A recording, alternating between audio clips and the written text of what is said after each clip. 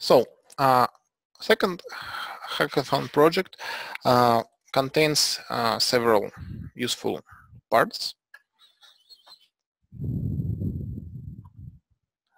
First of all, we have that suggest button here in tables. It allows you to select related tables easily. So as you see right now, we have that CA badge, and it suggests us to add CA badge detail table. Okay, let's do that. After that, we can go to Relations tab, and we also have that suggest buttons here. So we can click suggest, and it will add some relations. So right now it has some bug, and it's two lines. It should be one line. So, and after that you can click that one suggest button to add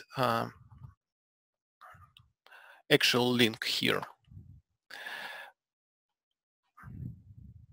Let's save. We are done. Our generic inquiry is modified. We now have that linked joined table. And let me describe a bit what lies behind the scenes here. So behind the scenes here we have a full model of data access classes. Let me show it. It looks like that. Here is the graph of links between data access classes in Acumatica. So as you see, currency data access class has a lot of connections. So for instance, inventory item has some connections, shell batch also, and well, you can find any data access class that you want, and you can see what it is connected to. So, and these buttons, suggest buttons, analyzing that relations and suggests the most frequent one. To build that connections, we just analyze the entire Acumatica code to find all the joins, all the where conditions, and all the attributes, and we build that graph based on that. So I believe it will be also possible to build that graph for customized Acumatica instances. I mean, your customized tables will also be included into that graph.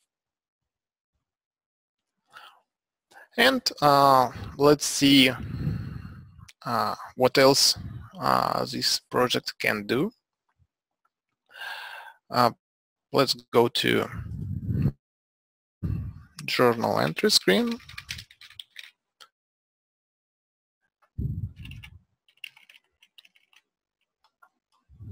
Yeah, journal transactions.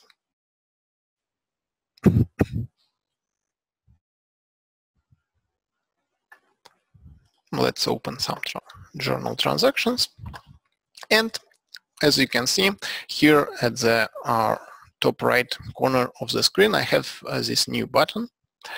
I can click it and start field capturing. After that, I will click some fields. I can click fields from one data access class, I mean from jail batch. I can click fields from other data access classes, from childs. And here I will have that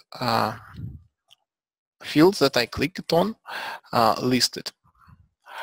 I can even go to another screen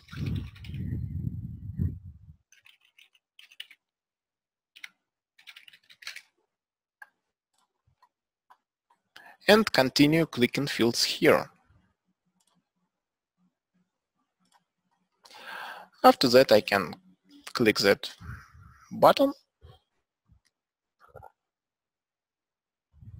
and my generic inquiry is ready. As you can see here, it contains all the data access classes that I clicked, and it contains all the fields.